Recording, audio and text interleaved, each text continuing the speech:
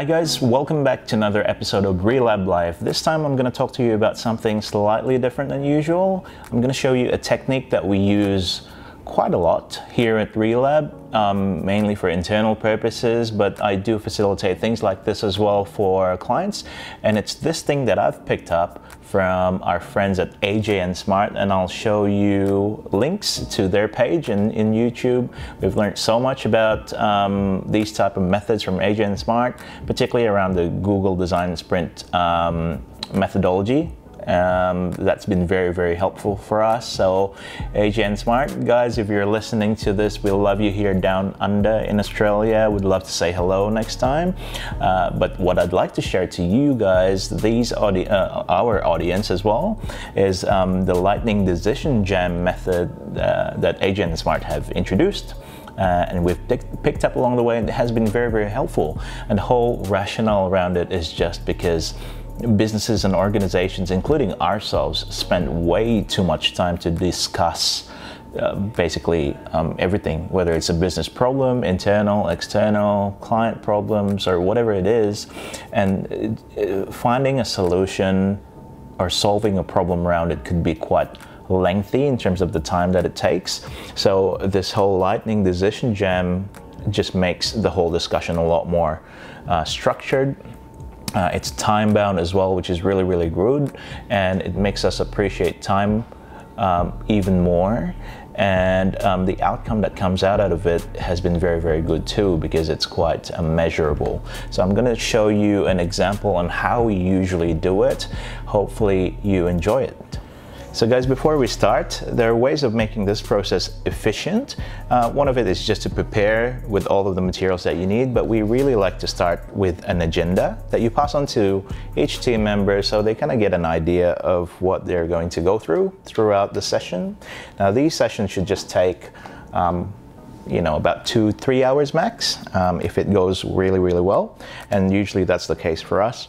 You need some post-it notes, the square ones, 2 different colors, and I'll explain why later on. Another post-it note, which is more of the rectangular version of it. Again, another color would be good. Some voting dots.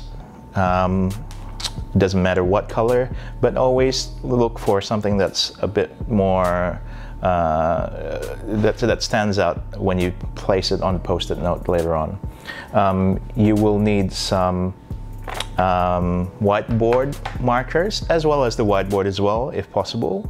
If not, you'll be able to use something else like a monstrous big sized post-it, or some magic paper perhaps, just something to write on the wall. Some nice to haves are scissors.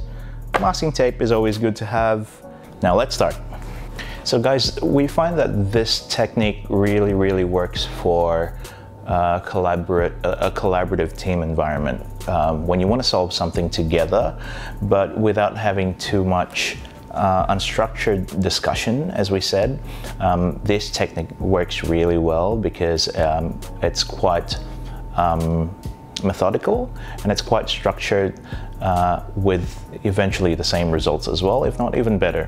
Okay, so ideally, in terms of number of team members in this type of discussion, you could really do whatever. But here in our office, we usually do it between, say, specific teams, whether it's the leadership team, or it's just the development team, or just the design team, for example, or we could do it all together as well. In the past though, I find that it really works when you're up to, say, 7 or 8. When it's more than that, then the group might be too big that you may need to break it into 2 groups, 3 groups, and so on, okay? Ideally 6, 7 is ideal. You could still do it between 4 or 5 of you, but if it's more than 8, I'd say it's a little bit too big that you may want to consider to break it down into 2 groups. Okay, so before we dive in deeper, usually I'd like to start the session just by acknowledging the things that are already working well. Now in this particular instance, one of the workshop that we did recently internally here at Relab is a leadership workshop, where we would like to identify what are the issues, challenges, problems that we're facing as a leadership team. Okay, so before getting into the problems mode, we like to go into the things that are already working really well. And acknowledging that and have everyone participate in it. So the way we would like to start doing it is picture a situation where you've got the sea and then you've got a boat like this, and there's a sail and there's an anchor, right? There's an anchor in there. So the anchor kind of anchors you down in the ground, but the sail with the wind, it pushes you forward. So we'd like to start with the things that are working well, and have everyone, each of the team members, to write down in one post-it note per point the things that are already working well. So looking at the Relab, you know, some of the things that are already working well for me is that we understand each other's role. Okay, so that's one example. Now, give everyone probably about 4 to 5 minutes to silently write down their own points, have them sit around the table, and then without discussion, just write down as many points as possible within that time frame. You can just time it using, I'll use my iPad for it, but if you've got a timer, you could use that as well. So just write as many points, right? So the other point that I can think about is that we have the same vision in the next 2 years. Okay, so you could come up with anything. I doubt you can read this, but once the 4 to 5 minutes is up, everyone's going to have a whole bunch of post-it notes. Some people might have 5, some people might have 15, doesn't really matter, right? So once the time is up, have each team member go up the front and post it either on the wall. Actually, you didn't draw that on the wall, did you?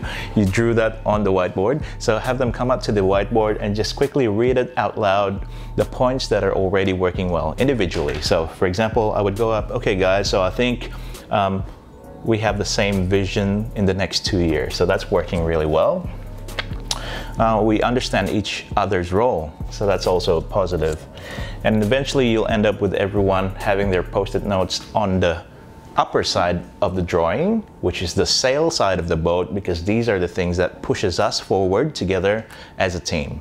So these are the positives, right? So you've done that, and everyone kind of has already heard what everyone has to say about the things that are already working well. It creates this good vibe before we dive into the problems, which is the heavier stuff, and that's the thing that we wanted to solve, right? So once we've done that, we're going to go through the same exercise where everyone sits down around the table, and then they've got the different color of the post-it this time, and we would like to now list down the problems, the issues that we've got, or each individual think we have as a team. All right, so in our context, it was a leadership team meeting, and then everyone has their own views around problems, and some of them might be a duplicate. All right, so again, give them about 4 to 5 minutes to write down as many as possible. You don't have to overthink it. No one's going to judge you on it, right? So it's more about the quantity and I guess having as many points as you can. This time, we're going to have each of the team member come up and again read it out loud and list it down here. You don't have to, which is the lower side of the drawing, by the way, which is the anchor. The anchor holds the boat. It prevents the boat from moving. That was the whole analogy. And basically read it out loud. You don't have to present it. You just have to make sure that everyone in the room understands it. And as long as they get the point, that's all that matters. Okay, so the next one that I've got is we lack experience in team leadership. And I'll just list it there. And eventually you'll end up with post-it notes along the side, the bottom side of the boat. Once you've done this part, we'd like everyone to focus on the problem post-its, which is the blue one that we have here. Now you won't have just 2, but you'll have a whole bunch of them. Now, I guess another role that is important in this exercise is the facilitator. And let's say I'm the facilitator within my team of 6 or 7, then I would, together with the team, I would try to categorize these notes, because some of them might be a duplicate. One of my points here might be exactly the same as my other colleague, so we just overlay them on top of each other. So when we're doing that, you can do it together as a team, but led by the facilitator. But once that's clear and everyone has a good read on the notes, on the problem notes, then everyone gets some voting dots. You could give everyone kind of like 3 dots perhaps, and have each of the team member to vote on the most important issue or challenge to be solved. Okay, so eventually you'll get some dots around the post-its. Some post-it might have more votes than the other. Like that, for example, and there will be post-its that has no votes at all. Okay, so what we're getting out of this later on is kind of like a heat map of area of focus, and then you're going to categorize it and understand which are the ones that we want to focus more. Usually in an exercise, we would find that you'll have a couple of post-its that only has 1 dot, but you'll have numbers of post-its that has 4, 5, or even more. Oftentimes we find that the area of focus, when the question is about what's the most important challenge or issue, then most people will kind of have the same idea more or less. If you come from the same team that are having the same type of pain points. So it's actually not too difficult later on to understand on what is the most important one. Okay, so once you've done that, we would pick up the notes that are voted. We would ignore the ones that may only have 1, but in this instance, let's pretend that's not 1, that's 3. This one has 5 instead of 2. So we'll categorize them like that. And we're going to rephrase them using a Google Design Sprint method called the How Might We notes. And it's essentially just rephrasing a problem to become solvable. And the way to do it is we would use this rectangular post-its and convert the statement that was in the problem note. For example, we don't have a system to review past work. Then I would convert that into a how might we question. So basically converting it into a question using how might we method. So how might we have a system to review our past work? Have a system to review our past work. Okay, so that becomes a question like that. So you do that, you do the how might we note on all of the votes, all of the voted problems that you've selected. So depending on the number of team members and depending on how big of an issue your organization or your team has, that will kind of determine how many how might we's are going to be up there. But traditionally you'd end up with, I don't know, probably about 6, 7 how might we's. There could be 4 or 5 as well, but it won't be as many as the cards that you've had before, which was the problem ones, right? So what we're going to do now is, let's say we've got, let's pretend that's more than 3, 6 or 7.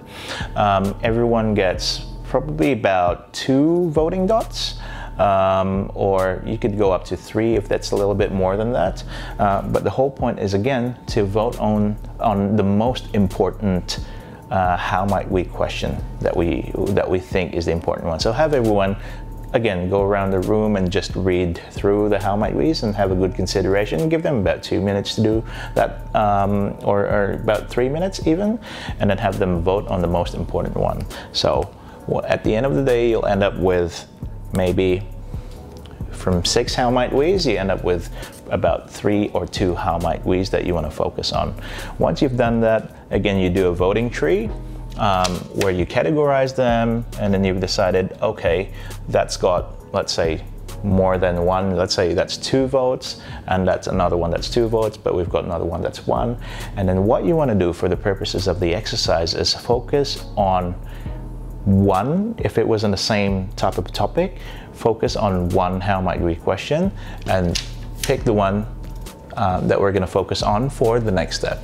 Now, if you have 2 how might we's that are the exact same number of votes, so let's say you've got 2 of them and they're both 3 dots, pick the one that is on the far left to start with. And then I know what you're going to ask. You're going to go, oh, what's going to happen with the other one? Are we neglecting that issue or problem, which means we won't be able to solve it? You'll be able to solve it once you've done this, and if you've got more time, you can take the other one and do the same exercise. But most of the time, what I find is once you focus on one big issue, that kind of solves everything else, that it doesn't really matter, okay? All right, as a matter of fact, people struggle just to do one.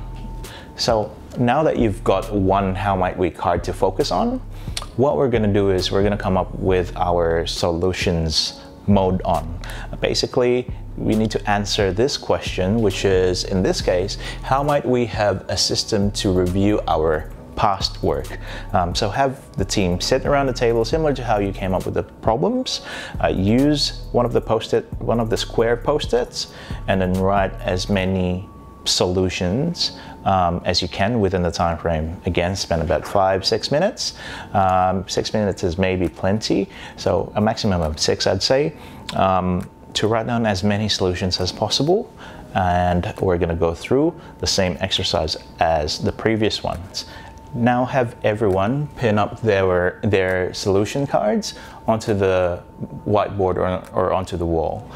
This time you don't have to present or read out your solutions. You'll just paste it up like that and have everyone come up. So at the moment I've just got 3 as an example, but you may end up with 10, 15, 20 or more.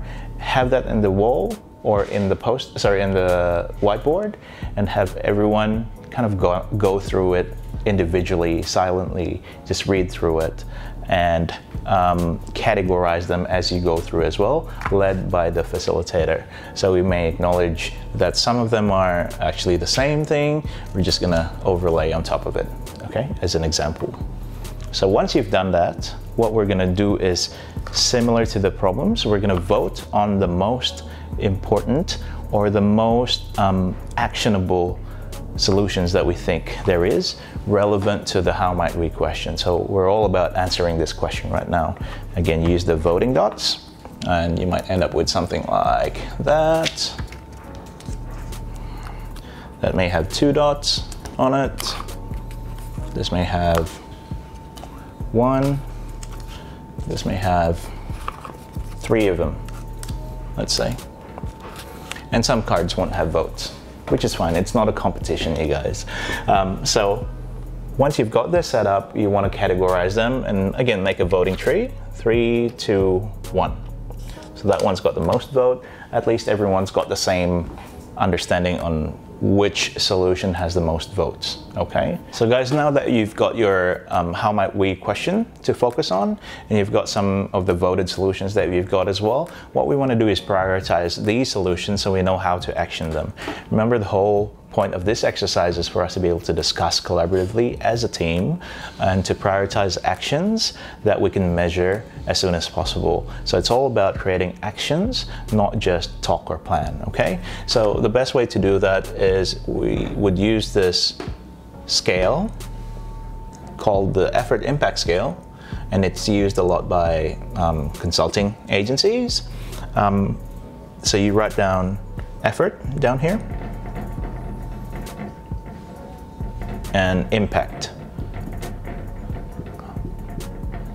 on the other side. So you're looking for high impact, low effort first. That's your priority to action. Then you'd be looking for high effort. So essentially what we're looking for are high impact stuff, which are these ones up here, this area up here, and start with the low effort because that's the low hanging fruit. That's the easiest to action, we assume. And the high effort ones could be your backlog where you could list that for action or for your further KPIs in the next 3 months, 6 months, or a year. Okay, so as an example, how we would do it is you start with the one with the solution that's got the most votes. For example, that one's got 3 votes. So we find that that solution is quite important. What we need to do next as a team is decide on how much of an effort it is to do this. Okay, so the way I would do this is you start in the middle and then talk to your team and say, okay, look guys, impact wise, like how big of an impact will it be? Is it higher or lower, or have them start somewhere? So usually there might be discussions where you go higher and you go, oh no, go 1 inch lower and stuff like that. Don't worry too much about that. Just start somewhere, right? So if we see that as high impact, then start somewhere up here. And then ask the team what type of an effort is that. So it may be, you know what, it's kind of like in the middle or slightly right to the middle. Is that right? Yep, that's right. Okay, we drop it there. Move on to the next one. So we go that. Okay, what do you think guys? High impact, low impact? You go, that's high definitely, but it's slightly lower than that first one. So we go, okay, maybe it's somewhere there, but it's lower effort to action. So it goes there. The next one, as an example, you do the same thing basically. So you may end up with something like this, okay? So essentially we've got this card here that is sitting clearly in the high impact, low effort area, but you've got this other card that is sitting somewhere in between in terms of an effort, but we still see that as a high impact. If there are cards that end up being down here, just ignore them. And you've got this other one here, which is higher impact. You know, throughout the conversation, that might move up a little bit even, depends. But you may end up with something like this, right? So I'm gonna show you what our one ends up looking like, and I'll explain to you what type of things has happened since then. Okay, for our one, the question that we end up focusing on was, how might we reflect on our failure and mistakes to make progress? So the things that we've decided to, or the solutions that came out of the discussion were some of these. You know, the first one that was quite clear was document types of categories and failure. Write it down. So it's kind of like the same thing. That didn't necessarily have the most votes, because the most votes went down here, as a matter of fact, interestingly, but I won't go too much into that. I'll focus on that and that. So the first one that we see as a lower effort but high impact, so it sits within that matrix there, is documenting or writing it down. So writing down the failures that we've got. How do we do that? I'll move to the next point after. But the other one here that we identify as high effort, high impact is make rules, policy, and follow it. So it's essentially, to us, it sounded like a whole exercise of policy writing, which is higher effort because it requires more time and effort, okay? And maybe resources too. So based on what we've got here, that's the one that we end up focusing on. It's documenting and writing down our failures, basically, for us to be able to see it, okay? So the next thing to do once you've identified that is to make 3 steps of actionable plans. So once we've identified what's the solution that we want to focus on, that is the low hanging fruit, it's a low effort, it's a high impact, we want to come up with the 3 steps actions, right? So think about something that could be done within just 2 weeks time.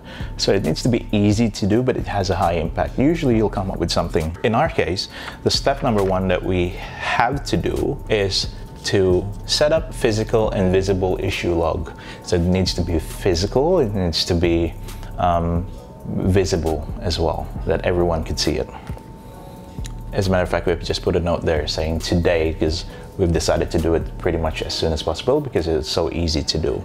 Step number 2 was start listing the issues. So we've decided to just list down in a post-it note on the issue log or issue wall the type of issues that everyone may have. So each team leaders would then inform their team members what to do, which is pretty much simple. If you feel something's wrong or something's not right, write it on a sticky note and then post it up in the issue wall, which we have somewhere out there, okay?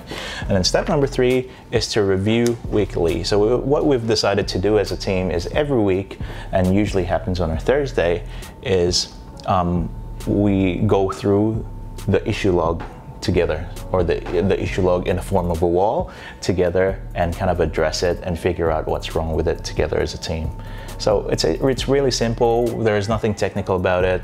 I mean, you could go to the extra mile of creating an app to solve this type of issues, but really we've started with the easiest way of doing it and see how it goes, and then we would review it again in 2 weeks time and see what type of iteration we could do, or it's not worth doing, or it's actually really helpful, what type of impact it has for the business. Okay, so really that's the end of it.